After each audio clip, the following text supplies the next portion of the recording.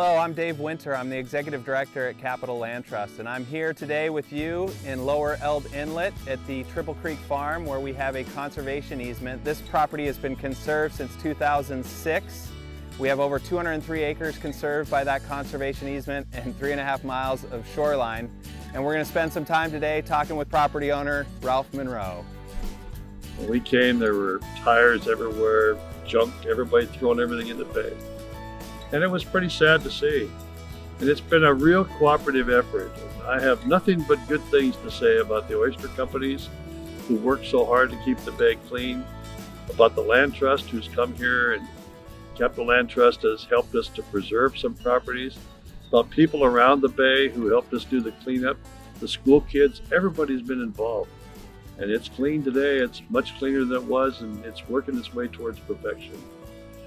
We are blessed to live in this Pacific Northwest, and we cannot let bays like this fail.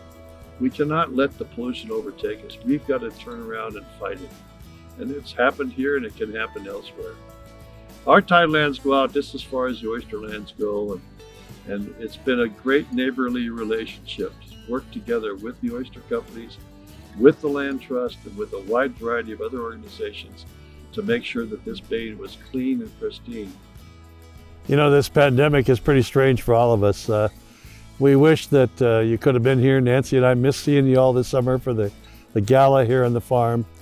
But next year we'll be back at it with you here and hopefully a lot of other folks. We can't tell you how much we appreciate your support for the Capital Land Trust.